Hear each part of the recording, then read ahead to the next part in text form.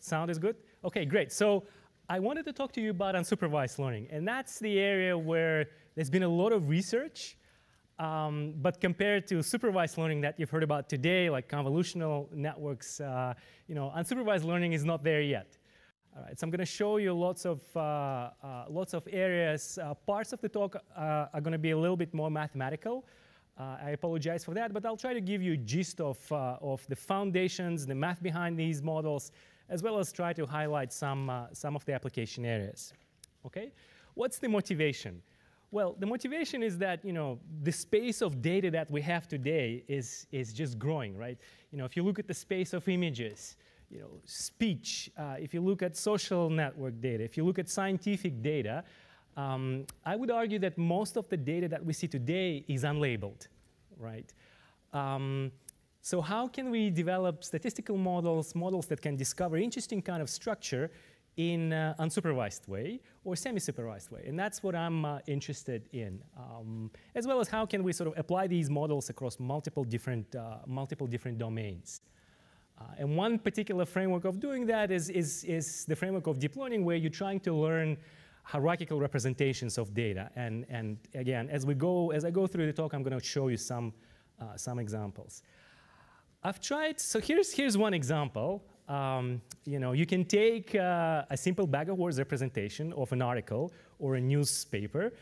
You can use something that's called an autoencoder, just multiple levels. You extract some latent code, and then you get some representation out of it. Right? And this is done completely in an unsupervised way. You don't provide any labels. And if you look at the kind of structure that the model is discovering, it could be useful for visualization, for example, or to see what kind of structure you see in your data. This was done on the Reuters data set. I've tried to cluster together lots of different unsupervised learning techniques, and I'll touch on some of them. It's a little bit, it's not a full set. But the way that I typically think about these models is that there's a class of what I would call non-probabilistic models, models like sparse coding, autoencoders, clustering-based methods. And these are all very, very powerful techniques. And I'll cover some of them in that talk as well. And then there is sort of a space of probabilistic models. And within probabilistic models, you have tractable models. Things like fully observed belief networks. There's a beautiful class of models called neural autoregressive density estimators. More recently, we've seen some successes of so-called pixel recurrent neural network models, and I'll show you some examples of that. There is a class of so-called intractable models where you are looking at models like Boltzmann machines and models like variational autoencoders, something that's been there's been a lot of development in our community, in deep learning community, in that space. Helmholtz machines, I'll tell you a little bit about what these models are, and a whole bunch of others as well, right? One particular structure within these models is that when you're building these generative models of data, you typically have to specify what the distributions you're looking at. So you have to specify what the probability of the data and generally doing some kind of approximate maximum likelihood estimation.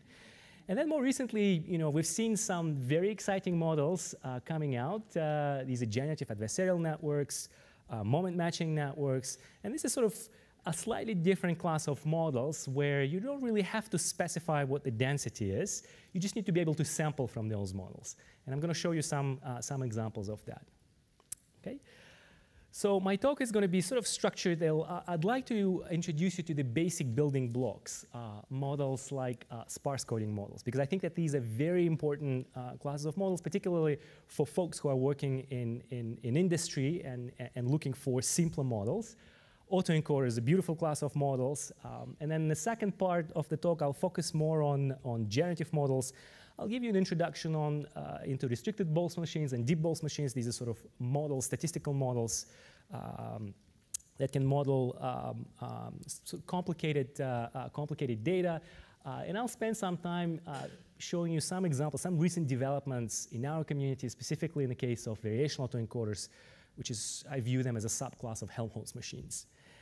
And I'll finish off by giving you an intuition about a slightly different class of models, which would be these generative adversarial networks. Okay, so let's jump into the first part. But before I do that, let me just sort of give you a little bit of motivation. I know Andrei's done a great job, and Richard sort of alluded to that as well. But the idea is, you know, if I'm trying to classify a particular image, right, and if I say, well, you know, if I'm looking at specific pixel representation, it might be difficult for me to classify what I'm seeing, right? On the other hand, if I can find the right representations, right, the right representations for these images, and then I sort of get the right features or get the right structure from the data, then it might be easier for me to, you know, see what's going on with my data, right? So how do I find these representations? And this is sort of one of traditional approaches that we've seen for a long time, is that, you know, you have a data, you're creating some features, and then you're running your learning algorithm. And for the longest time, in object recognition or in audio classification, you typically use some kind of hand-designed features, and then you start classifying what you have.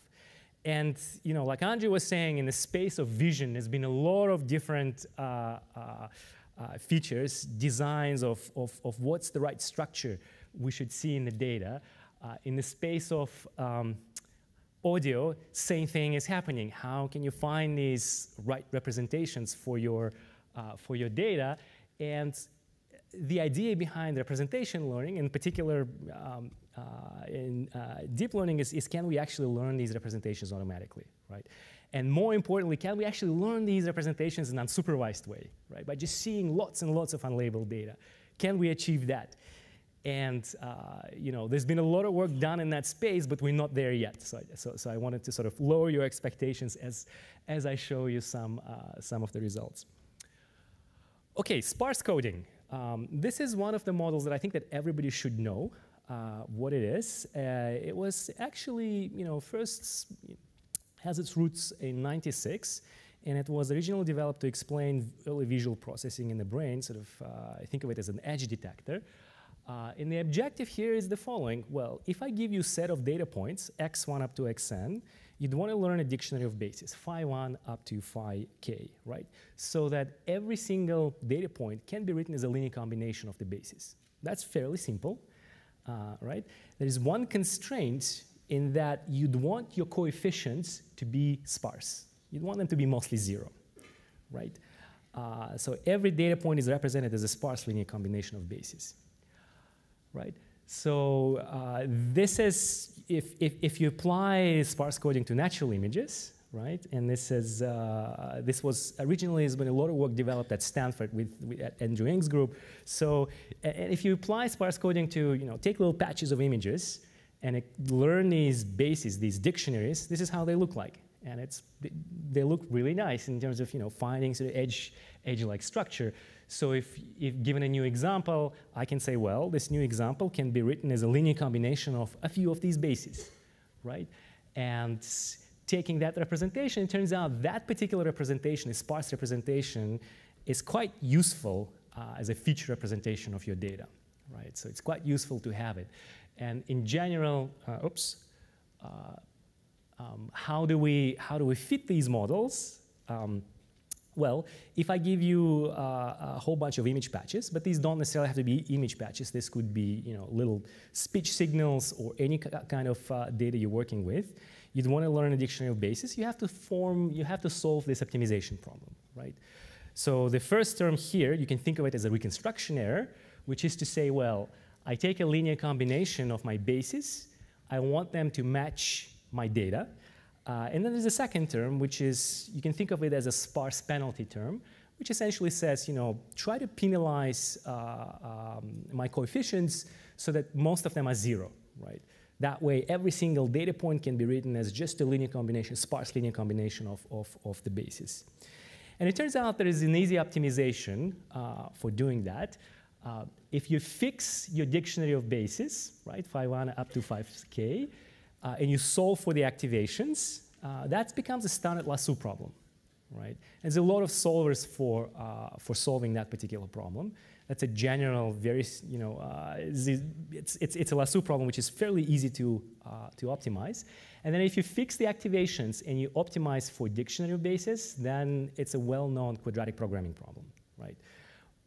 Each problem is convex, so you can sort of alternate between finding coefficients, finding bases, and so forth, so you can optimize this function.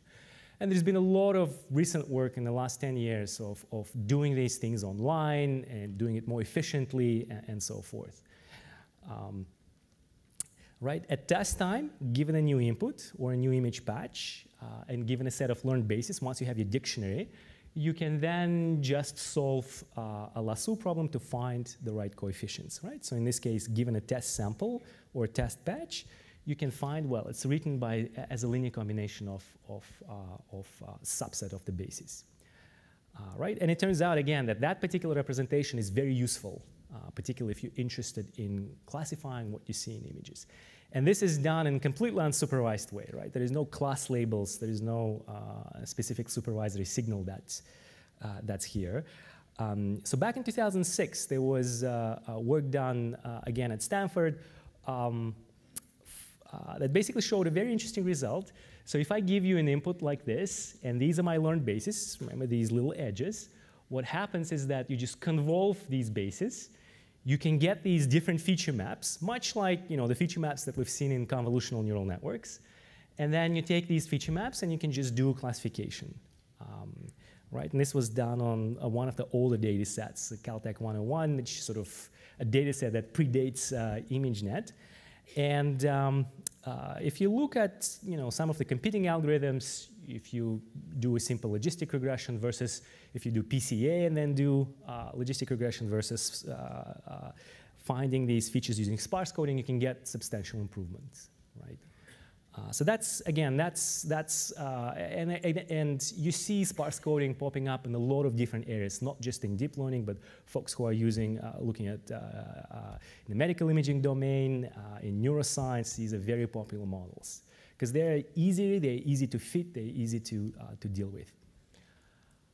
So what's the interpretation of the sparse coding? Well, let's look at this equation again, and we can think of sparse coding as finding an overcomplete representation of your data, right? Now, the encoding function, we can think of this as an encoding function, which is, well, I give you an input, find me the features or sparse coefficients or bases that make up my image. We can think of encoding as an implicit and a very nonlinear function of x. Right? But it's an implicit function. We don't really specify it. And the decoder, or the reconstruction, is just a simple linear function, and it's very explicit. You just take your coefficients and then multiply it by find the right basis and get back the image or the data, right? And that sort of flows naturally into the ideas of autoencoders, right? The autoencoder is a general framework where if I give you an input data, let's say it's an input image, you encode it, you get some representation, some feature representation, and then you have a decoder. Given that representation, you're decoding it back into the image. So you can think of encoder as a feed-forward, bottom-up pass, right? Much like in a convolutional neural network, given the image, you're doing a forward pass. And then there is also feedback and generative or top-down pass, right? Given features, you're reconstructing back the input image. And the details of what's going inside the encoder, decoder, they matter a lot. And obviously, you need some form of constraints. You need some of constraints to avoid learning an identity, right? Because if you don't put these constraints, what you could do is just take your input, copy it to your features, and then reconstruct back, right? And that would be a trivial solution. So we need to introduce some additional constraints. If you're dealing with binary features, if you want to extract binary features, for example, I'm going to show you later why you'd want to do that. You can pass your encoder through sigmoid nonlinearity, much like in a neural network. And then you have a linear decoder that reconstructs back the input. And the way we optimize these little building blocks, or these little blocks, is we can just have an encoder, right, which takes your input, takes a linear combination, passes it through some nonlinearity, the sigmoid nonlinearity, it could be rectified linear units, it could be 10H nonlinearity, and then there is a decoder where you reconstruct back your original input. Right? So this is nothing more than a neural network with one hidden layer. And typically that hidden layer would have a smaller dimensionality than the input, so we can think of it as a bottleneck layer. Right? And we can determine the network parameters the parameters of the encoder and the parameters of the decoder by writing down the reconstruction error. And that's what the reconstruction error would look like.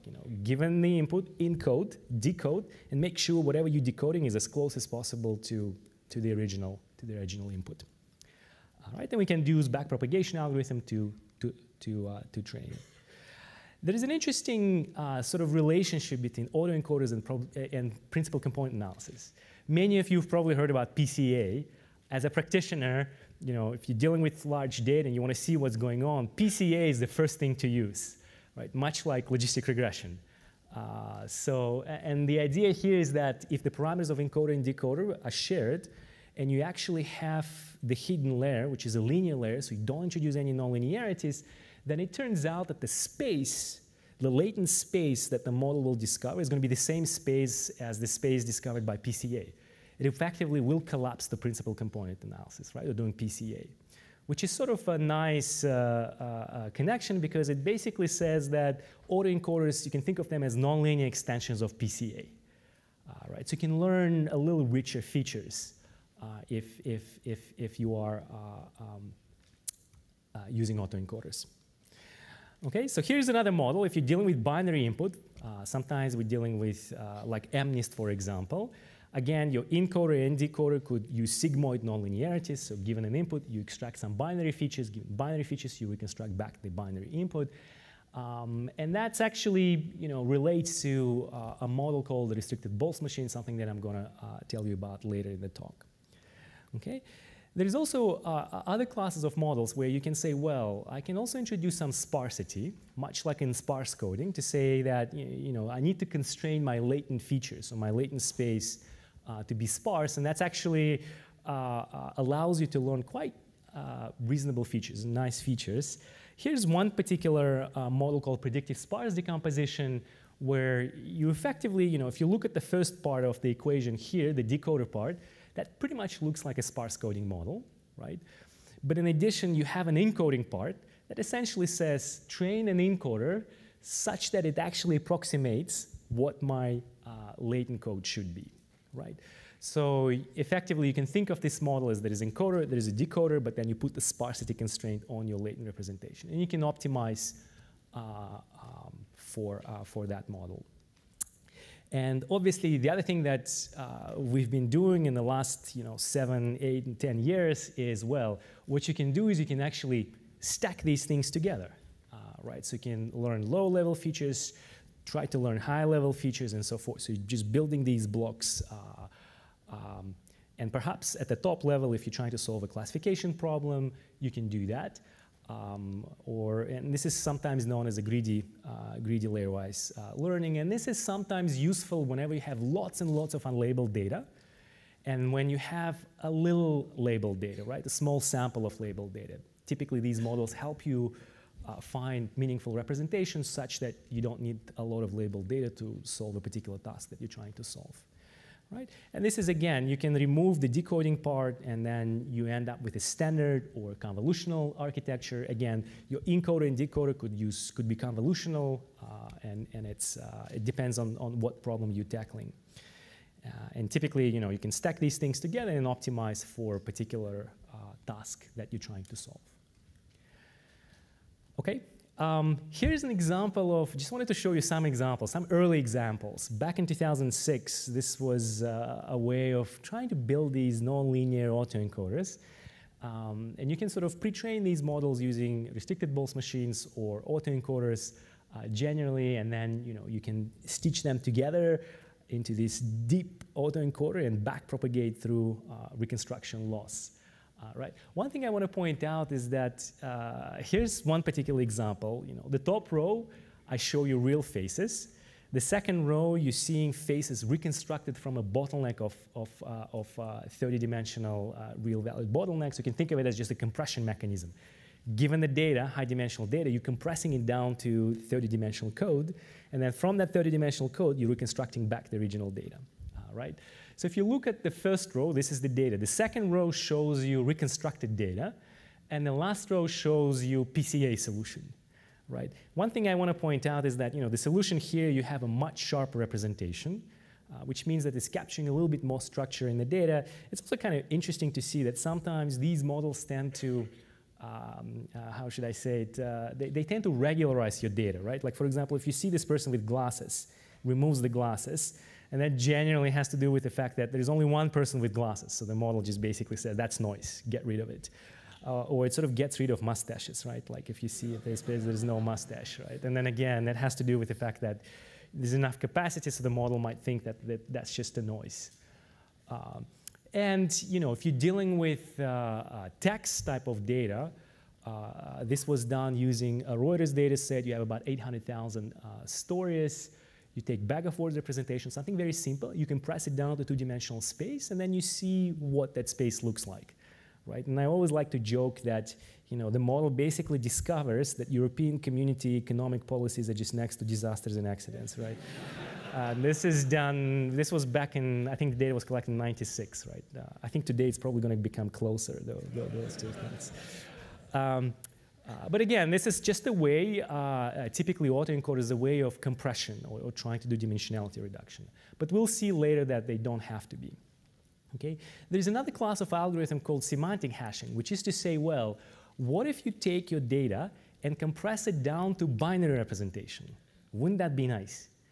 Because if you have binary representation, you can search in the binary space very efficiently, right? In fact, if you can compress your data down to 20-dimensional binary code, 2 to the 20 is about 4 gigabytes. So you can just store everything in memory, and you can look at the, you know, just do memory lookups without actually doing any search at all, right? So this sort of representation sometimes have been used successfully in computer vision, where you take your images, and then you learn these binary representations, you know, 30-dimensional codes, 200-dimensional codes, and it turns out it's very efficient to search through large volumes of data using binary representation. So you can, you know, it takes a fraction of a millisecond to retrieve images from, you know, a set of millions and millions of images. And again, this is also an active area of research right now because people are trying to figure out, we have these large databases, how can you search through them efficiently? And learning a semantic hashing function that maps your data to the binary representation turns out to be quite useful.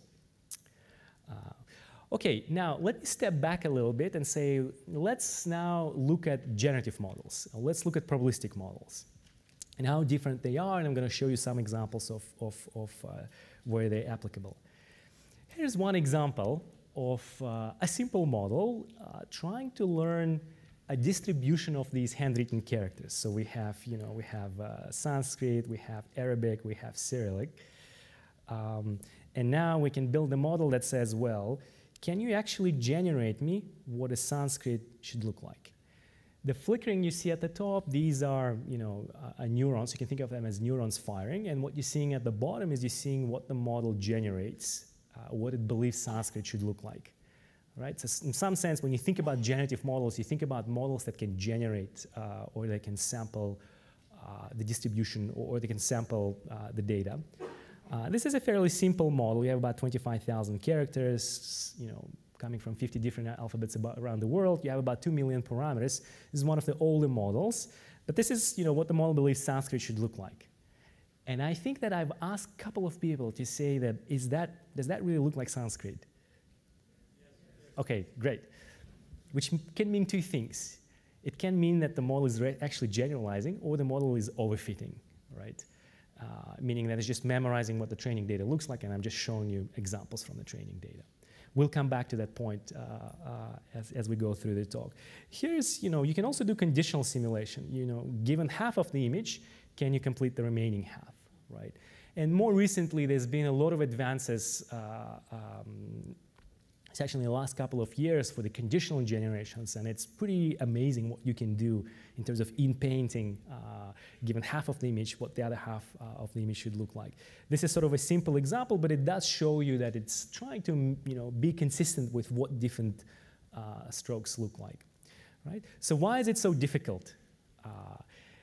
In the space of so-called undirected graphical models of Boltzmann machines, the difficulty really comes from the following fact. If I show you this image, which is a 28 by 28 image, it's a binary image, right? So some pixels are on, some pixels are off. There are 2 to the 28 by 28 possible images. So in fact, there are 2 to the 784 possible configurations, right? And that space is exponential. So how can you build models that figure out, in the space of characters, there's only a little tiny subspace in that space, right? If you start generating, 200 by 200 images, that space is huge, and the space of real images is really, really tiny, right? So how do you find that space? How do you generalize to new images? That's a very difficult question in general to answer. One class of models is so-called fully observed models, right? There's sort of been a stream of learning generative models that are tractable. And they have very nice properties, like you can compute the probabilities, you can do maximum likelihood estimation. Here's one example where I can, if I try to model the image, I can write it down as, taking the first pixel, modeling the first pixel, then modeling the second pixel, given the first pixel, and just writing it down in terms of product of the conditional probabilities. And each conditional probability can take a very complicated form, right? It could be a complicated neural network.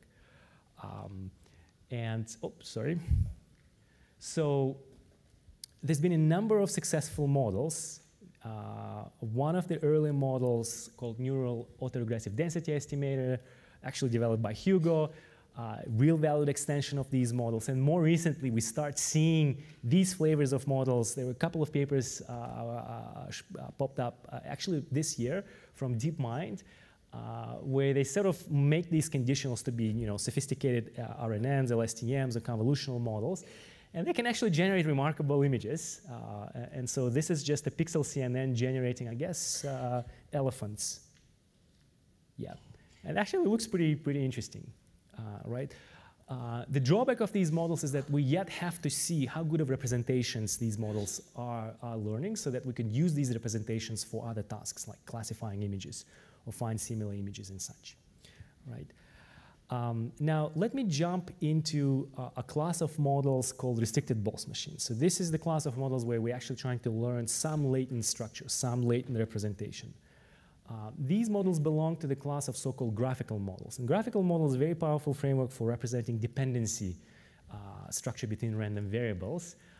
This is an example where we have, you can think of this particular model, you have some pixels. These are stochastic binary so-called visible variables. You can think of pixels in your image. And you have stochastic binary hidden variables. You can think of them as feature detectors. So detecting certain patterns that you see in the data. Much like sparse coding models. This has a bipartite structure. You can write down the probability, the joint distribution over all of these variables. You sort of have pairwise term, you have unary term, but it's not really important what they look like. The important thing here is that if I look at this conditional probability of the data given the features, I can actually write down explicitly what it looks like. What does that mean? That basically means that if you tell me what features you see in the image, I can generate the data for you, right? Or can generate the corresponding input. In terms of learning features, so what do these models learn? They sort of learn something similar that we've seen in sparse coding. Right? And so these classes of models are very similar to each other. So given a new image, I can say, well, this new image is made up by some combination of these learned weights or these learned bases. And the numbers here are given by the probabilities that each particular edge is present in the data. In terms of how we learn these models, one thing I want to make, another point I should make here is that given an input, I can actually quickly infer what features I'm seeing in the image. So that operation is very easy to do, unlike in sparse coding models. It's a little bit more closer to an autoencoder. Given the data, I can actually tell you what features are present in my input, which is very important for things like information retrieval or classifying images, because you need to do it fast. How do we learn these models? Let me just give you an intuition, maybe a little bit of math behind how we learn these models. If I give you a set of training examples and I want to learn model parameters, I can maximize the log likelihood objective, right? And you've probably seen that in these tutorials. The maximum likelihood objective is essentially nothing more than saying, I want to make sure that the probability of observing these images is as high as possible, right? So find me the parameter so that the probability of observing what I'm seeing is high. And that's why you're maximizing the likelihood objective or the log of the likelihood objective, which is take a product into the sum. You take the derivative. There's a little bit of algebra. I promise you, it's not very difficult. It's like, you know, second-year college algebra. You differentiate, and you basically have this learning rule, which is the difference between two terms. The first term, you can think of it as looking at sufficient statistics, so-called sufficient statistics driven by the data. And the second term is the sufficient statistics driven by the model, right? And maybe I can parse it out. What does that mean? Intuitively, what that means is that you look at the correlations you see in the data, right? And then you look at the correlations that the model is telling you it should be, and you're trying to match the two, right? That's what the learning is trying to do, right? It's trying to match the correlations that you see in the data, right? So the model is actually respecting the statistics that you see in the data. But it turns out that the second term is very difficult to compute, and it's precisely because the space of all possible images is so high dimensional that you need to figure out or use some kind of approximate learning algorithms to do that. Right? So you have these difference between these two terms. The first term is easy to compute, it turns out, because of a particular structure of the model. Right? And we can actually do it explicitly. The second term is the difficult one to compute, right? So it sort of requires, you know, summing over all possible configurations, all possible images that you could possibly see. So this term is intractable. And what a lot of different algorithms are doing, and we'll see that over and over again, is using so-called Monte Carlo sampling, or Markov chain Monte Carlo sampling, or Monte Carlo estimation. Right? So let me give you an intuition what this term is doing. And that's a general trick for, you know, approximating exponential sums. Right? There's a whole subfield in statistics that's basically dedicated to how do we approximate exponential sums. In fact, if you could do that, if you could solve that problem, you could solve a lot of problems in machine learning. And the idea is very simple, actually. The idea is to say, well, you're going to be replacing the average by sampling. And there's something that's called GIP sampling, Markov chain Monte Carlo, which is essentially does something very simple. It basically says, well, start with the data, sample the states of the latent variables, you know, sample the data, sample the states of the latent data, sample the data from these conditional distributions, something that you can compute explicitly, right? And that's a general trick, you know, much like in sparse coding, we're optimizing for the basis when we're optimizing for the coefficients. Here, you're inferring the coefficients, then inferring what the data should look like, and so forth. And then you can just run a Markov chain and sort of approximate this exponential sum. So you start with the data, you sample the states of the hidden variables, you resample the data, and so forth. And the only problem with a lot of these methods is that you need to run them up to infinity to guarantee that you're sort of getting the right thing. And so obviously, you will never run them infinite. You don't have time to do that. So there's a very clever algorithm that a contrastive divergent algorithm that was developed by Hinton back in 2002, and it was very clever. It basically said, well, instead of running this thing up to infinity, run it for one step, right? And so you're just running it for one step. You start with a training vector. You update the hidden units. You update all the visible units again. So that's your reconstruction. Much like in autoencoder, you reconstruct your data.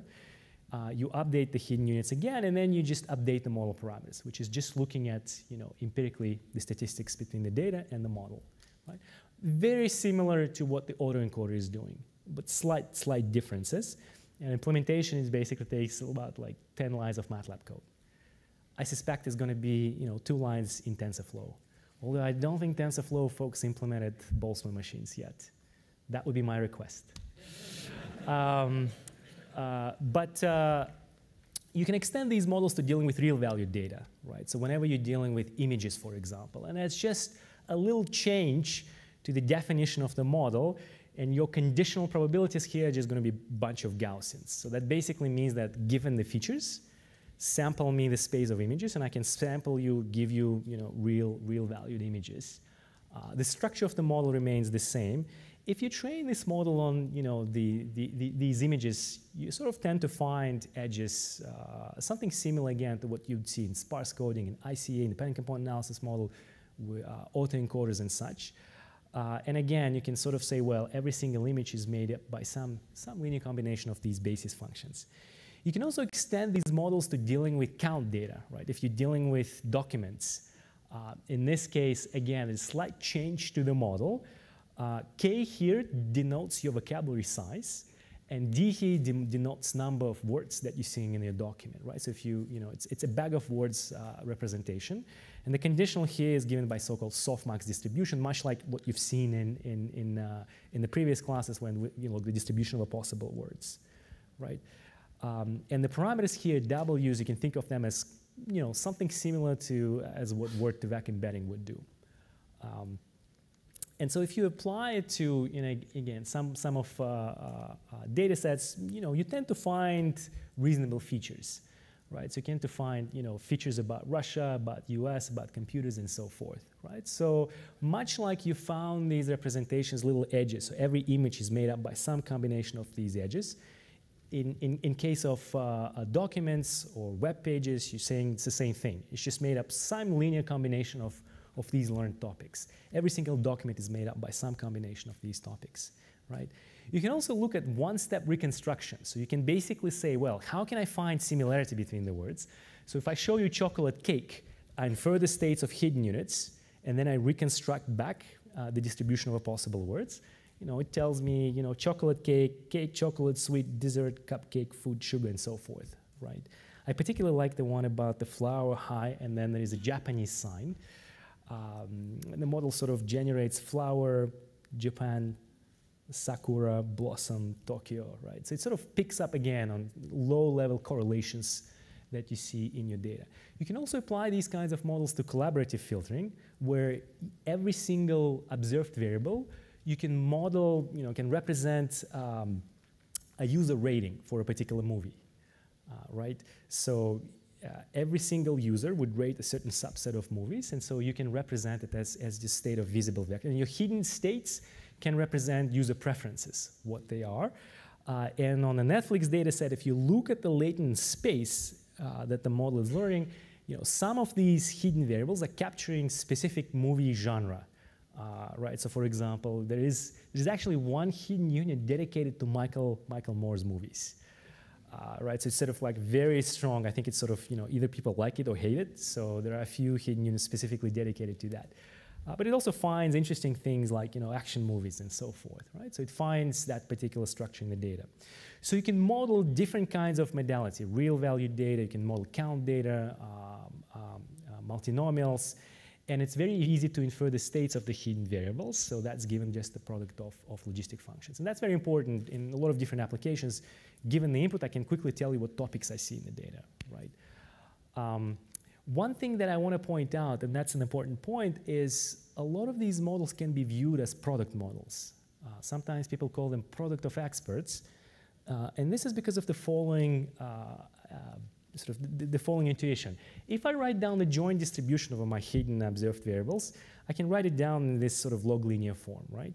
But if I sum out or integrate out the states of the hidden variables, I have a product of a whole bunch of functions, right? So what does it mean? What's the intuition here? So let me show you an example. Suppose the model finds these specific topics, right? And suppose I'm going to be telling you that the document contains topic government, corruption, and mafia, then the word Silvio Berlusconi will have very high probability, right? I guess, does anybody know, everybody knows who Silvio is, Silvio Berlusconi, right? He's had he's in head of the government, he's connected to mafia, he's very corrupt, was corrupt, and I guess I should add a bunga parties here, right? Then it will become completely clear what I'm talking about. But then, one point I want to make here is that you can think of these models as a product. Each hidden variable defines a distribution over possible words, over possible topics. And once you take the intersection of these distributions, you can be very precise about what is it that you're modeling, right? So that's unlike generally topic models or latent Dirichlet allocation models, models where you're actually using mixture-like approach. And then typically these models do perform far better than traditional mixture-based models. And this comes to the point of local versus global versus distributed representations, right? In a lot of different algorithms, even unsupervised learning algorithms such as clustering, you typically have you're partitioning the space and you're finding local prototypes, right? And the number of parameters for each, you have basically, parameters for each region. The number of regions typically grow with linearly with the number of parameters. But in models like factor models, PCA, restricted Boltzmann machines, deep models, you typically have distributed representations, right? And what's the idea here? The idea here is that if I show you the two inputs, right, each particular neuron can, differentiate between two parts of the plane. Given the second one, I can partition it again. Given the third hidden variable, you can partition it again. So you can see that every single neuron will be affecting lots of different regions. And that's the idea behind distributed representations, because every single parameter is affecting many, many regions, not just the local region.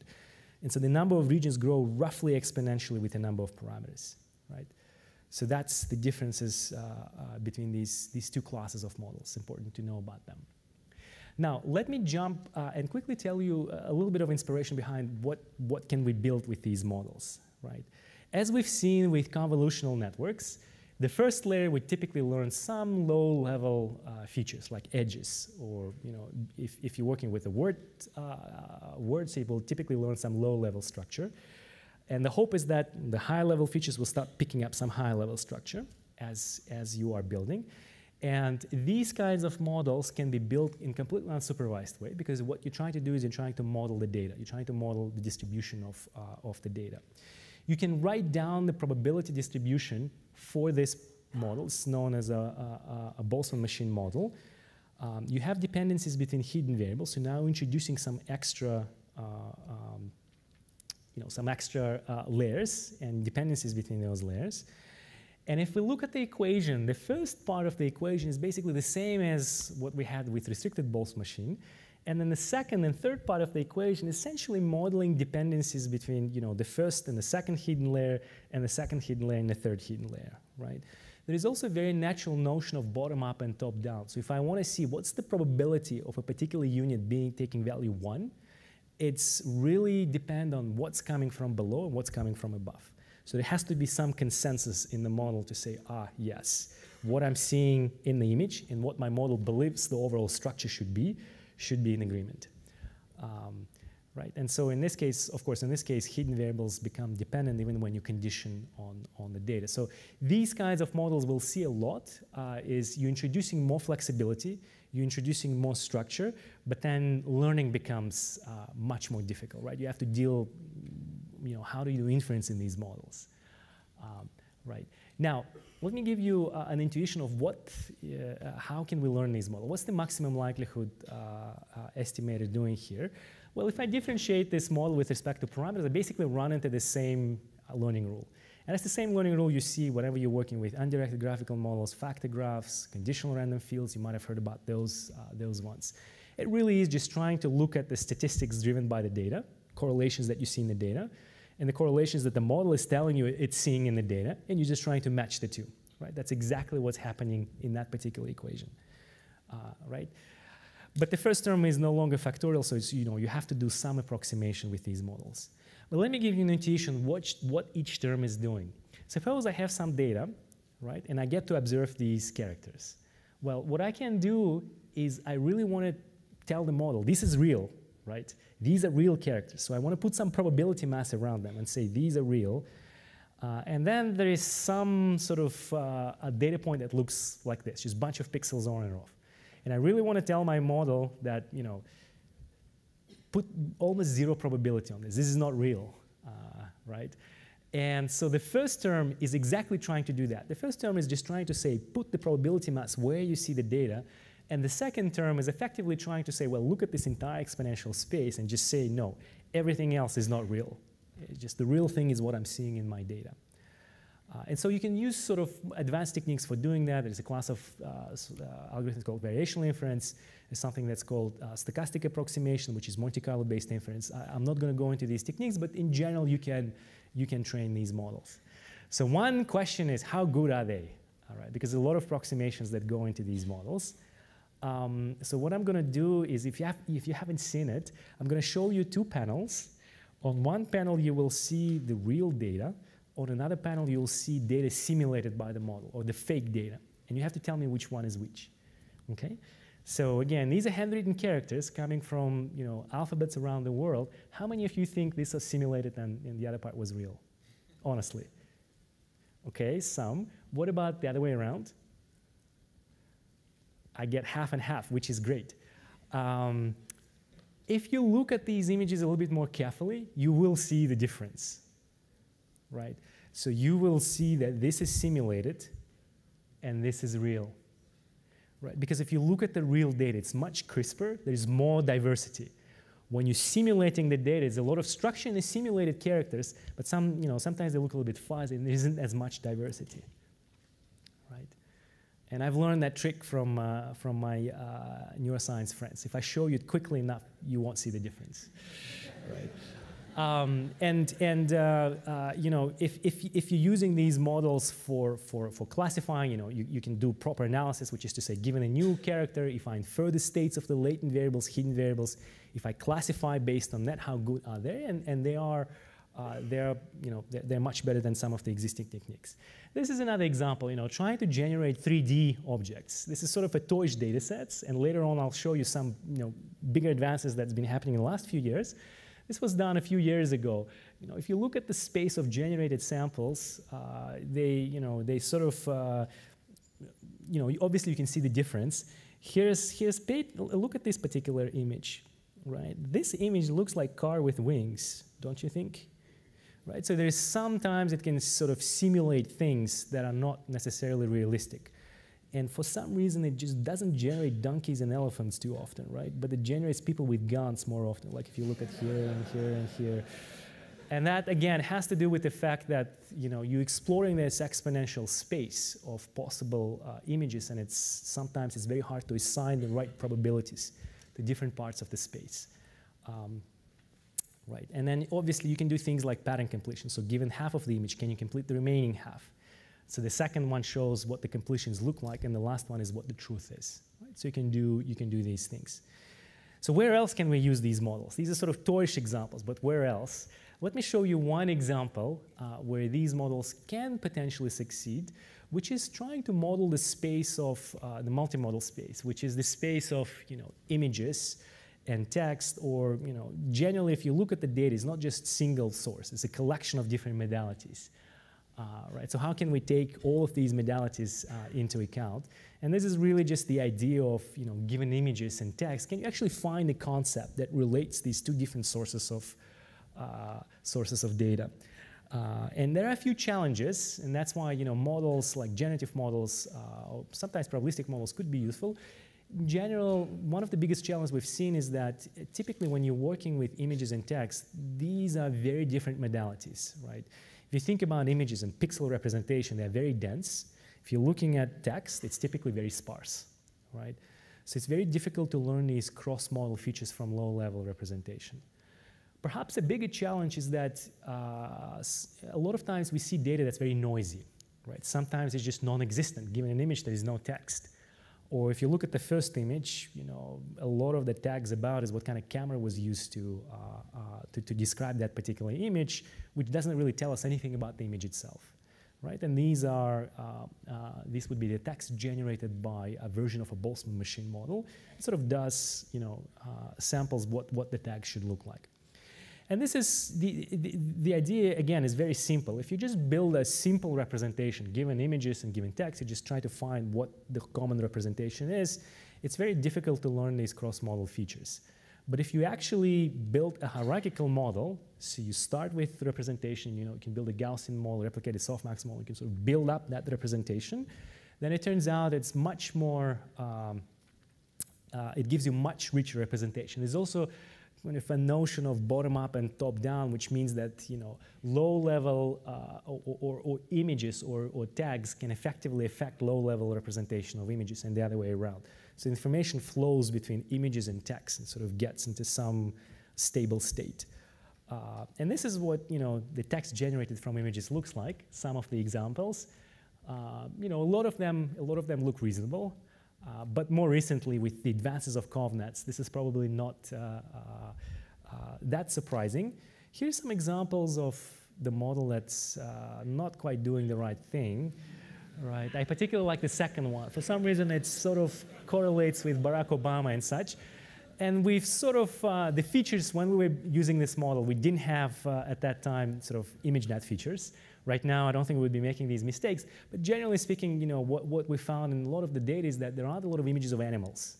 Right? Which brings us to the next problem, is that if you don't see images of animals, then the model is confused because it sees a lot of Obama signs. And these are black and sort of white and blue sort of signs that are appearing a lot. You can also do images from text. Given text or tags can retrieve relevant images. So, you know, this is the data set itself at about 1 million images. It's a nice data set. And you have, you know, very noisy tags. And the question is, can you actually learn some representation from those images? One thing that I want to highlight here is, you know, we've tried, you know, there's 25,000 labeled images. Somebody went and labeled what's going on in those images, what classes we see in those images, and you get some numbers, which is mean average precision. But what's important here is that we found that if we actually use unlabeled data and we pre-train these channels separately, using 1 million unlabeled data points, then we can actually get some performance improvement. So at least that was a little bit of a happy sign for us to say that, you know, unlabeled data can help. In the situations where you don't have a lot of labeled examples. So here it was helping us a lot. And then once you get into these sort of representations dealing with text and images, this is one particular thing you can do. And I think Richard pointed out, you know, what happens in the space of linguistic regularities. You can do the same thing with images, which is kind of fun to do. They sometimes work. They don't work all the time. But here's one example. If I take that particular image at the top, and I say, get the representation of this image, subtract the representation of day, add the night, and then find closest images, you get these images, right? And then you can do some interesting things, like take these kittens and say minus ball plus box, you get kittens in the box, right? Or if you take this particular image and say minus box plus ball, you get kittens in the ball, right?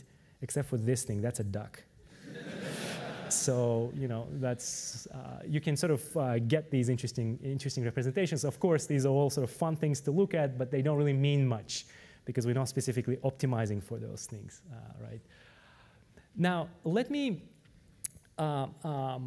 spend some time also talking about another class of models. These are known as Helmholtz machines and variational autoencoders. These are the models that have been sort of popping up in our community in the last 2 years. Right, so what is a Helmholtz machine? A Helmholtz machine was developed back in '95, and it was developed by Hinton and Peter Dayan and Brendan Frey and Radford Neal. And it has this particular architecture. You have a generative process, so given some latent state, it's a neural network, it's a stochastic neural network that generates the input data, right? And then you have so-called approximate inference step, which is to say, given the data, infer approximately what the latent states should look like, right?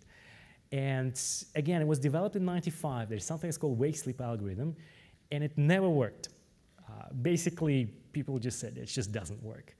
And you know, then we started looking at restricted Boltz machines and Boltz machines because they're working a little bit better. And then 2 years ago, people figured out how to make them work. And so now, 10 years later, I'm going to show you the trick. Now, these models are actually working pretty well. The difference between Helmholtz machines and deep Boltz machines is very subtle.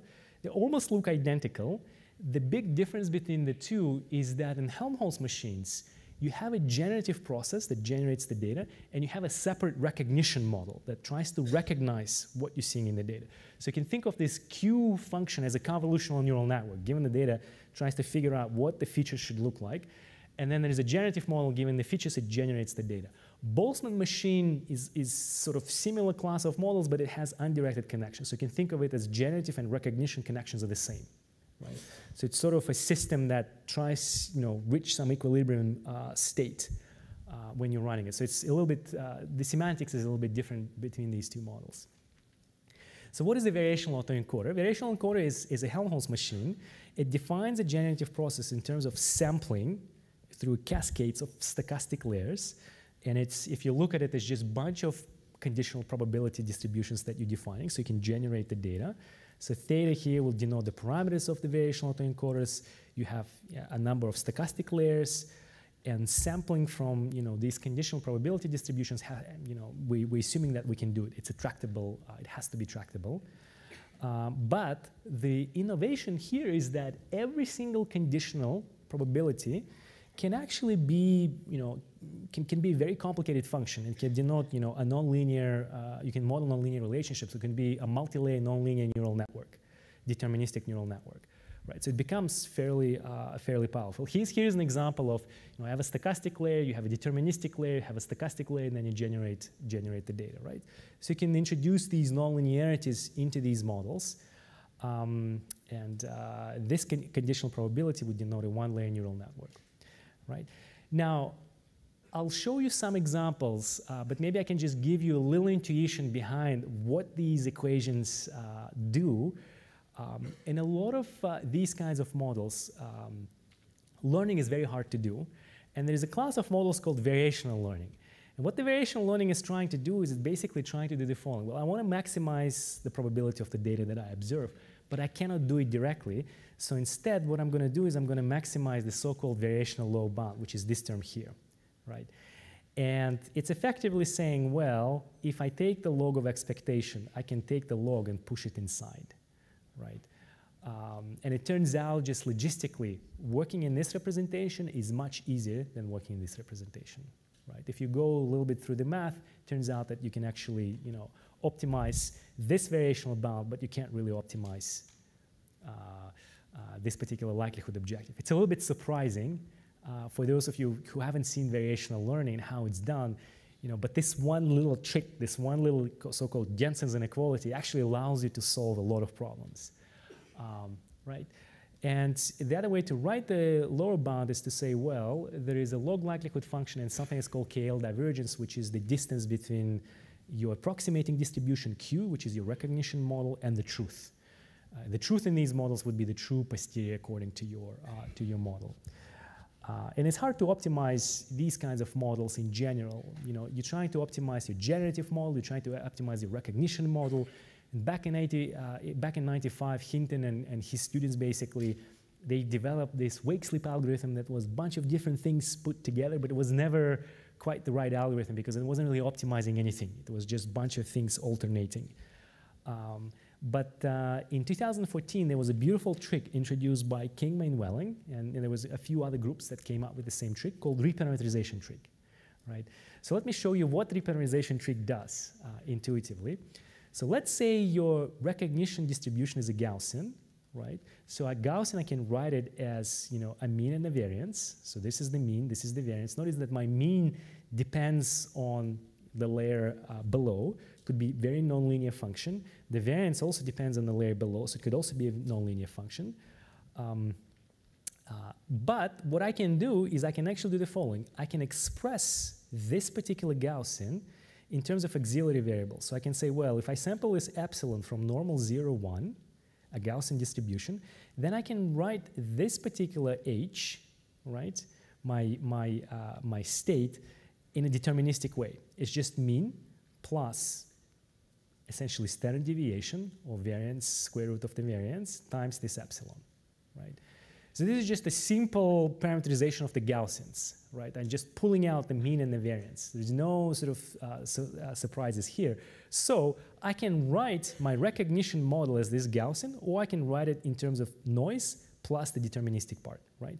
So the recognition distribution can be represented as a deterministic mapping. And that's the beauty, because it turns out that you can collapse these complicated models effectively into autoencoders, right? And we know how to deal with autoencoders. We can backpropagate through the entire model. So we have a deterministic encoder, and then the distribution of these auxiliary variables really don't depend on parameters, right? So it's almost like taking a stochastic system and separating the stochastic part and deterministic part. In deterministic part, you can do backpropagation, so you can do learning, and the stochastic part, you can do sampling, right? So to just think of it as a separation between the two pieces. So now, if I take the gradient of the variational bound or the variational objective with respect to parameters, this is something that we couldn't do back in '95, and we couldn't do it in the last 10 years. People tried using reinforced algorithm or some approximations to it. It never worked. But here what we can do is we can do the following. We can say, well, I can write this expression, because it's a Gaussian, as sampling a bunch of these auxiliary variables, and then this log, I can just inject the noise in here. The whole thing here becomes deterministic, and that's where the beauty comes in. You take this gradient here, and you push it inside the expectation, right? So before, if you take the gradient of expectation, it's like taking the gradient of averages. Like you compute a bunch of averages and you're taking the gradient. What you're doing now with reparameterization trick is you're taking the gradients and then taking the average, right? It turns out that hugely reduces the variance in your training and actually allows you to learn these models quite efficiently. So the mapping edge here is completely deterministic, and gradients here can be computed by backpropagation. It's a deterministic system. And you can think of this thing inside as just an autoencoder that you are optimizing. And obviously, there are other extensions of these models that we've looked at and a bunch of other teams looked at, where you can say, well, maybe we can improve these models by drawing multiple samples. These are so-called case samples, importance weighting bounds, and sort of you can make them a little bit better, a little bit more precise. You can model a little bit more complicated distributions over the posteriors. But now let me sort of step back a little bit and say, why am I telling you about this? What's the point? There's a bunch of equations. You're injecting noise. Why do we need noise? Why do we need stochastic systems in general? Right? Here's a motivating example. We wanted to build a model that, given captions, we want to generate the image, right? And my student was very ambitious and basically said, I want to be able to just give you any sentence, and I want to be able to generate image, like kind of like an artificial paint. I want to paint what's in my caption in the most general way, right? So this is one example of a Helmholtz machine where you have a generative model, which is a stochastic recurrent network. It's just a chain sequence of variational autoencoders. And there's a recognition model, which is, you can think of it as a deterministic system, like a convolutional system that tries to approximate what the latent states are. But why do I need stochasticity here? Why do I need variational autoencoders here? And the reason is very simple. Suppose I give you the following task, right? I say a stop sign is flying in blue skies, okay? Now, if you were using a deterministic system like an autoencoder, you would generate one image, right? Because it's a deterministic system. Given input, I give you output. Once you have stochastic system, you inject this noise, this latent noise, that allows you to actually generate a whole space of possible images, right? So for example, it tends to generate like this stop sign and this stop sign, they look very different, right? And there's a car here, so maybe it's not really flying, it just can't draw the pole here. This one looks like they're clouds. Here's this yellow school bus is flying in blue skies, right? So here we wanted to test the system to see, does it understand something about what's in the sentence. Here's a herd of elephants is flying in blue skies. Now, we cannot generate elephants, although there are now techniques that are getting better, but sometimes it generates two of them, right? And there's a commercial plane flying in blue skies. But this is where we need stochasticity, because we want to be able to generate the whole distribution of possible outcomes, not necessarily just one particular point.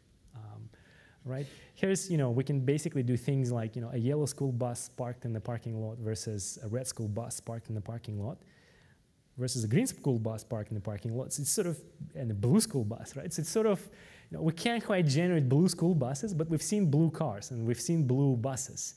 So it can sort of make an association to draw these different things. They look a little bit fuzzy, but in terms of comparing to different models, if I give you a group of people on the beach with surfboards, this is what we can generate. There is another model called LabGap model, which is a model based on adversarial neural networks, something I'll talk as the last part of this talk.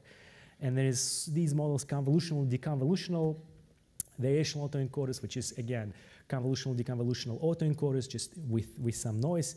And you can certainly see that, it's generally, we found it's very hard to be able to generate scenes with arbitrary inputs as a text, right? Here's my favorite one. A toilet seat sits open in the bathroom, right? I don't know if you can see toilet seats here, maybe, but you can say toilet seat sits open in the grass field. That was a little bit better. At least the colors were quite right. And when we put this paper on archive, one of the students basically came to me and said, well, this is really bad because you can always ask Google, right? And if you type that particular query into Google search, it gives you that. right? Which was a little bit disappointing. But now, if you actually Google, or if you actually put this query into Google, this image comes before this image. And generally, because what's happening is that people are just clicking on that image all the time to figure out what's going on in that image. So we got bumped up before that other image.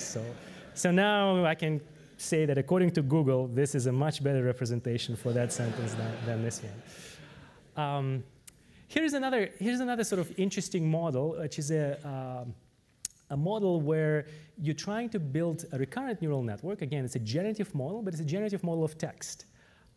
This model was trained on about 7,000 romance novels, and you take a caption model and you hook it up to the caption generation system. So you're basically saying the model, here's an image, generate me, in the style of romantic books, what you'd see here, and it generates something interesting. And we're barely able to catch the breeze on the beach and so forth. She's beautiful, but the truth is I don't know what to do. The sun was just starting to fade away, leaving people scattered around the Atlantic Ocean. Right? So, and there are a bunch of different things that you can do. Obviously, we're not there yet in terms of generating romantic stories. But here's one example where it's a generative model. It seems like syntactically we can actually generate, reasonable things. Semantically, we're not there yet. Right? And actually, that particular work was inspired a little bit by Baidu's system that would, given an image, I think it would generate poems, right? But the poems were predefined, so it was mostly the selecting the right poem for the image. Here, we actually were trying to, generate something. So there's still a lot of work to do in that space because, syntactically we can get there. Semantically, we are nowhere near, getting the right structure. Here's another last example that I want to show you.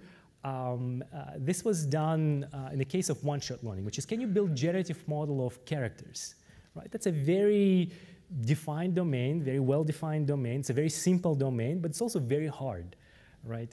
Here's one example. We've shown this example to people and to the algorithm, and we can say, well, can you draw me this example? And on one panel, humans would draw, how they believe this example should look like, and then on the other panel, we have machines drawing it, right?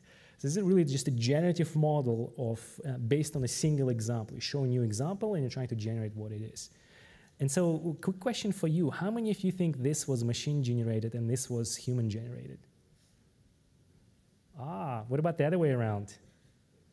More. So there's a vote that this is. What about this one? How many of you think this is machine generated and this is human generated? A few. What about the other way around?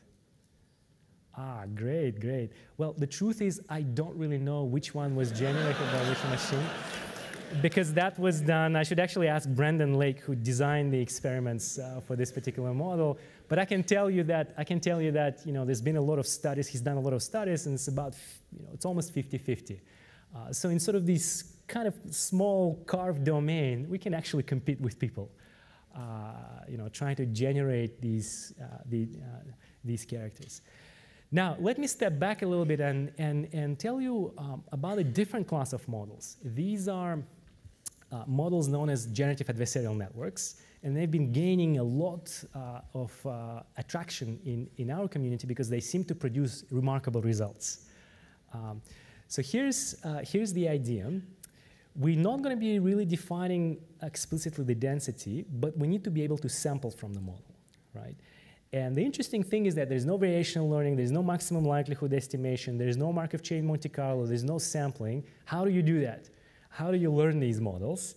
And it turns out that you can learn these models by playing a game. And that's a very clever strategy. And the idea is the following. You're going to be setting up a game between two players. You're going to have a discriminator, D, think of it as a convolutional network, convolutional neural network. And then you're going to have a generator, G. Maybe you can think of it as a variational encoder or a Helmholtz machine or something that gives you samples from the data. The discriminator D is going to be discriminating between a sample from the data distribution and a sample from the generator. So the goal of the discriminator is to basically say, is this a fake sample or is this a real sample? Right? Fake sample is a sample generated by the model. Real sample is what you see in your data, right? Can you tell the difference between the two, right? And the generator is going to be trying to fool the discriminator by trying to generate samples that are hard for discriminator to discriminate. So my goal as a generator would be to generate really nice looking digits so that the discriminator wouldn't be able to tell the difference between, you know, simulated and the real, right? That's the key idea. And so here's intuitively what that looks like. Let's say you have some data, so images of faces. I give you an image of a face, and now I have a discriminator that basically says, well, if I get a real face, I push it through some function, some differentiable function. Think of it as a convolutional neural network or another differentiable function. And here I'm outputting 1, right? So I want to output 1 if it's a real sample, right? Then you have a generator, right? And generator is you have some noise, so input noise. Think of it as a Gaussian distribution. Think about Helmholtz machines. Given some noise, I go through differentiable function, which is your generator, and I generate a sample. This is how my sample might look like, right? And then on top of it, I take this sample, I put it into my discriminator, and I say, for my discriminator, I want to output 0, right? Because my discriminator will have to say, well, this is fake, and this is real, right? That's the goal. And the generator basically says, well, how can I get a sample such that my discriminator is going to be confused, such that the discriminator always outputs 1 here, right? Because it believes it's a true sample, believes it's coming from the true data, right? So now you have these systems. So what's the objective?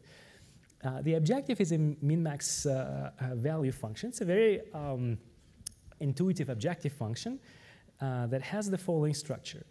You have a discriminator that says, well, this is an expectation with respect to distribution, data distribution. So this is basically saying, I want to classify any data points that I get from my data as being real, right?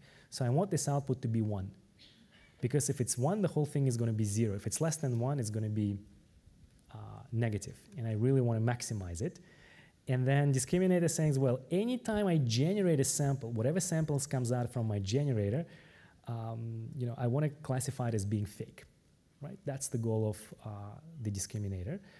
And then there is a generator. The generator is sort of the other, you know, you're trying to minimize this function, which essentially says, well, generate samples that discriminator would classify as real. So I really am going to try to, you know, change the parameters of my generator such that this would produce 0. Right, so, oh, sorry, so the discriminator would produce 1, right?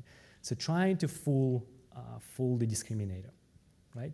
And it turns out the optimal strategy for discriminator is this, this ratio, which is probability of the data divided the probability of the data by plus probability of the model. And in general, if you succeed in building a good generative model, then probability of the data would be the same as probability of the model, so discriminator will always be confused as to 1/2. Right, and here's one particular idea. It seems like a simple idea, but it turns out to work remarkably well. Here's an architecture called deconvolutional generative adversarial network architecture that takes the code. This is a random code. It's a Gaussian code. It passes through a sequence of convolutions, also a sequence of deconvolutions. So given the code, you sort of deconvolve it back to high-dimensional image, and you train it using adversarial setting, right? This is your sampling, you generate the image, and then there is a discriminator, which is just a convolutional neural network that's trying to say, is that the real, is that a fake? And if you train these models on bedrooms, these are called LSUN data sets, a bunch of bedrooms, this is how samples from the model would look like, which is pretty impressive. In fact, when I look at these samples, I'm also sort of thinking, well, maybe the model is memorizing the data, because these samples look remarkably impressive. Then there was a follow-up work. These are samples from the CFAR data set. So here you're seeing training samples, and here you're seeing samples generated from the model, which is, again, very impressive. If you look at the structure in these samples, it's quite remarkable that you can generate you know, samples that look very realistic, actually.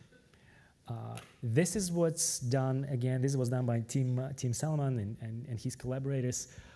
If you look at the ImageNet and you look at the training data on the ImageNet, and looking at the samples, again, you look, there's a horse, there's some animal, there's an airplane, and so forth. There's like some kind of a truck and such, right? So it looks, when I look at these images, I was very impressed by the quality of these images, because generally it's very, very hard to generate realistic-looking images. And the last thing I want to point out, this was picked up by Ian Goodfellow. If you cherry-pick some of the examples, this is what generated images look like. Right? So you can sort of like see there is a little bit of interesting structure that you're seeing in these samples, right? And one question still remains with these models is how can we evaluate these models properly, right? Is the model really learning a space of all possible images and how images, what's the coherency in those images? Or is the model mostly kind of like blurring things around and just making some small changes to the data? So the question that I would really would like to answer, to get an answer to is that if I show you a new example, a new test image, a new kind of a horse, would the model say, yes, this is a likely image, this is very probable images, I've seen similar images before or something like that, or not? So that still remains an open question. But again, this is the class of models which steps away from maximum likelihood estimation, sort of sets it up in a game theoretic framework, which is a really nice set of work. And in the computer vision community, a lot of people are showing a lot of progress in using these kinds of models because they tend to generate much more realistic looking images. So let me just summarize to say that I've shown you hopefully a set of learning algorithms for deep unsupervised models. There's a lot of space in these models, a lot of excitement in that space. And just wanted to point out that these models, the deep models, they improve upon current state of the art in a lot of different application domains. And as I mentioned before, there's been a lot of progress in discriminative models, convolutional models, using recurrent neural networks for solving action recognition models, dealing with videos. And unsupervised learning still remains sort of a field where we've made some progress, but there's still a lot of progress to be made. And let me stop there. So thank you.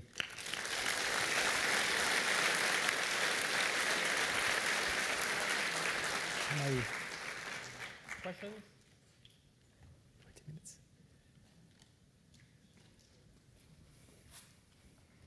Go to the mics.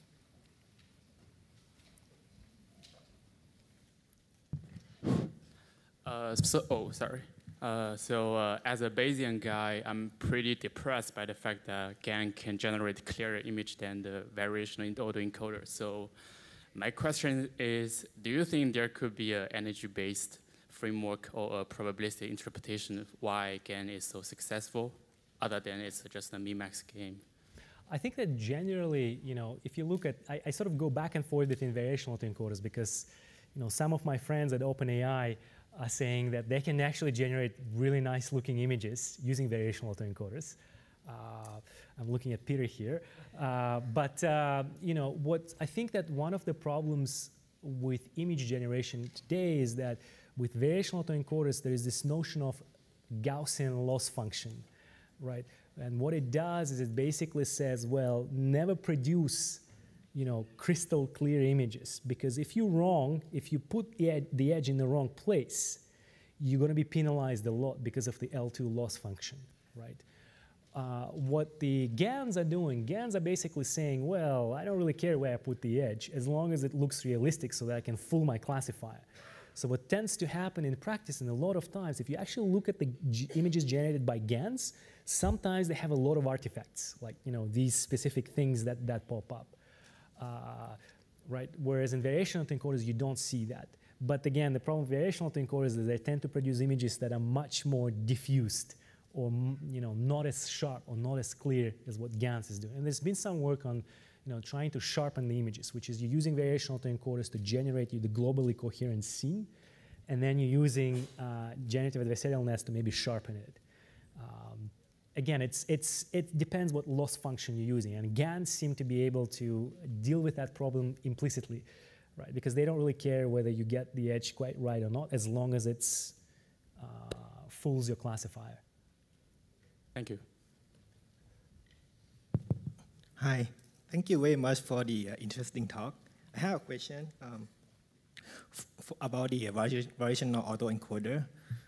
For the more challenging data set like the street view house number, I noticed that many implementation, they use a PCA to pre-process the data before they train the model. What is your thought on that pre-processing step? Like, why is it necessary to do that? Like, why don't we just learn from the raw pixel? I actually don't know.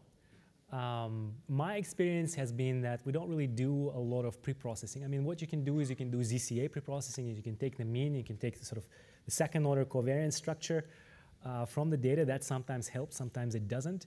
But I don't see any particular reason why you'd want to do PCA pre-processing, right? I mean, it's just one of, just like, we've seen a lot in our field, people just doing X, Y, and then later on they figure out that they don't really need X and Y, right? So it's, maybe it was working better for their implementation, for their particular task, but generally I haven't seen people doing a lot of pre-processing using PCA for training, variational autoencoders.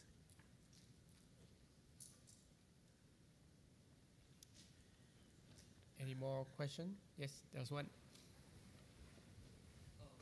Queries regarding binary RBMs. So if you look at the literature for, let us say, estimation of the partition function for Ising models, right? You will see that the literature is a lot more rich compared to the variational inference literature for restricted Boltzmann machines, especially in the binary context. Is there like a cultural reason for this? Because specifically, like you have for the strictly ferromagnetic case, you have a fully polynomial time approximation scheme for estimating the log partition function. Right. So, but then I don't see usage of these FPRAS kind of algorithms in the RBM space. So when you kind of juxtapose with the literature for the Ising models compared to binary RBMs, you'll find like a very stark asymmetry. Is there like a reason for this? Yeah, so the thing about Ising models is that, if you're like in ferromagnetic case, or if you are, you have certain particular structure to the Ising models, you can use a lot of techniques. Like even if you use techniques like coupling from the past, you can draw exact samples from the models, right? You can compute the log partition function in polynomial time if you have a specific structure. The thing about RBMs is that generally those assumptions don't apply. Like you cannot learn a model which is a ferromagnetic model with RBMs, just where all your weights are positive, right? That's a lot of constraints to put on these classes of models. So that's why, and once you get outside of these assumptions, then the problem becomes NP hard, right, for estimating the partition function. And obviously for learning these systems, you need the gradient of the log of the partition function, right? And that's where all the problems come in. I don't think there is a solution for that. And unfortunately, variational methods are also not working as well as approximations like contrastive divergence or something based on sampling. People have looked at better approximations and using sort of more sophisticated techniques, but it hasn't really popped up yet. Practically, it just doesn't work as well. But it's a good question. Hello, my question is about using autoencoder with to get semantic hash, especially in text. Do we need any special representation, text representation, like word to vector as input for our text sequence? So, I've talked about the model, which is very simple model, which is modeling bag of words. Yes. Right. Obviously, you can take word to vec and initialize the model, right? Because it's a way of just taking your words and projecting them into the semantic space. Yeah. Right. There's been a lot of recent techniques using, like Richard was mentioning, GRUs as a way. If you want to work with sentences, or if you want to embed the entire document into the semantic space, and if you want to make it binary, you can use GRUs, bidirectional GRUs, to sort of get the representation of the document. I think that would probably work better than using word2vec and then just adding things up. And then based on that, you can learn a hashing function that maps that particular representation to the binary space, right? In which case you can do searching fairly efficiently. So as an input representation, there are lots of choices. You can use bidirectional GRUs, which is the method of choice right now. You can use GLUF. Or you can use word2vec and sum up the representations of the words. Okay, so using only bag of word, we use only normal network, neural network. There is no recurrence network or Yeah, that's right. just that's simple right. network. That's right. But again, your representation can be whatever that representation is, as long as differentiable, right? Because in this case, you can sort of backpropagate through the bidirectional GRUs and get the learn what these representations should be. Thank you so much. Okay, let's thank Russ again.